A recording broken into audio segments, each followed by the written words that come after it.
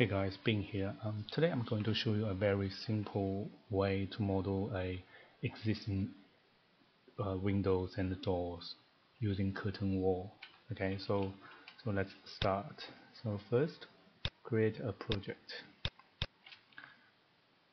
Okay, so let's place a wall. WA.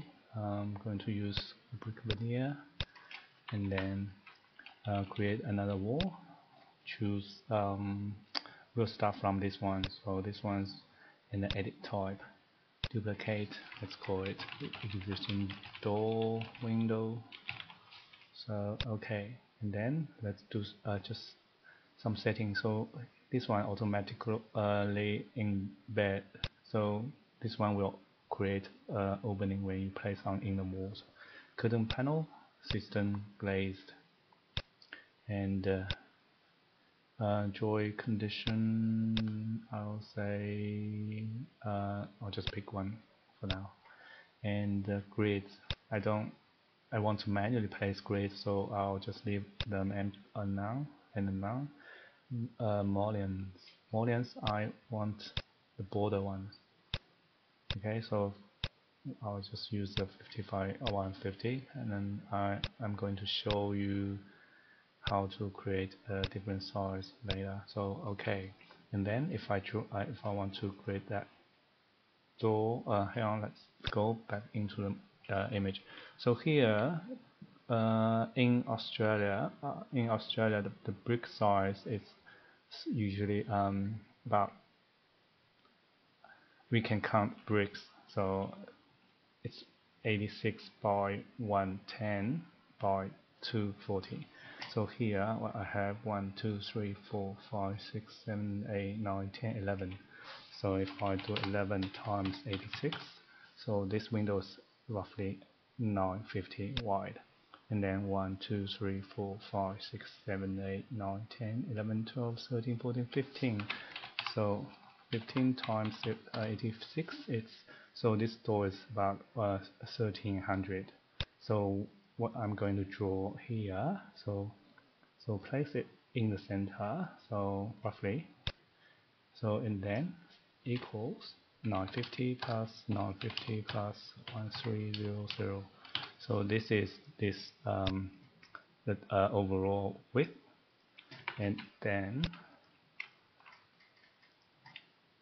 let's say this is floor level start from here. So let's count the brick.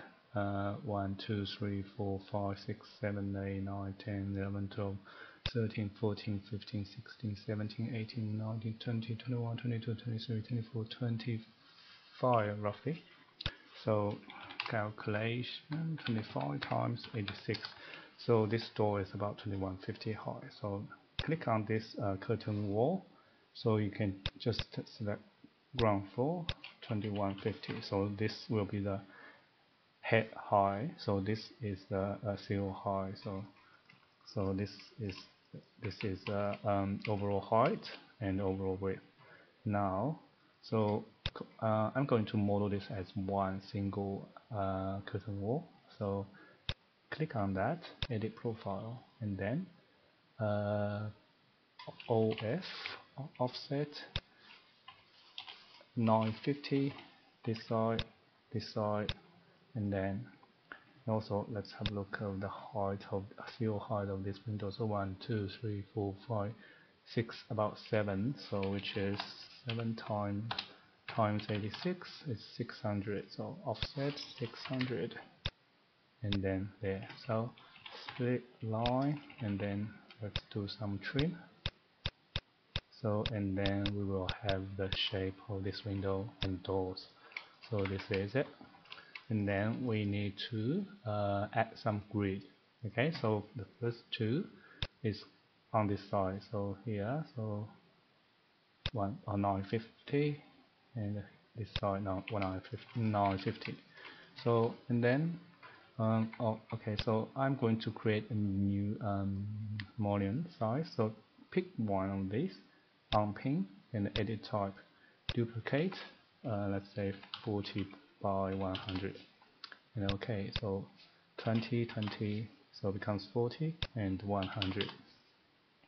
and OK. So now select this curtain wall and then edit type. So just change all these mullions to 40 by 100. And OK, so all the all the mullions of this curtain wall becomes 40 by 100. So now we need to create mullion. So here and here. Oh, actually, I forgot to change it. Just change that to 40 by 100. Okay, and also we can say that that's like half width of the mullion.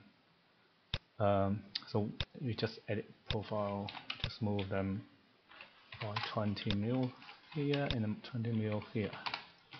So, and all good. So yeah, you can see a little bit this, but it's okay. Of course it's not perfect. It's not even a door and window family, but for existing conditions, I think this should be enough. Yeah. So okay. So now we need to make the door here. So yeah. So you can go insert, load family. So this door is on the curtain wall panel. It's not in the door. It's in curtain wall panel folder. So these are some doors we can use for curtain wall. So I'm just going to use this one. There's no door family look exactly like this, but you can quite easily edit this family to match that one. So before that, I'm going to delete this mullion. So because we don't need the mullion there. So these are like a frame, but yeah, so we can just use mullion. And then we need a grid in the center. So go curtain grid, this one, and just delete this one. Yep, need to unpin and delete. So then mullion. Oh no, sorry, not mullion. So tab, select this panel and this one as well, and then unpin and then go to door. So this is the door we loaded. And then so we just need to go to floor plan and see just make sure it's in the right direction, and then let's go back to 3D view. So just pretend this look exactly like this.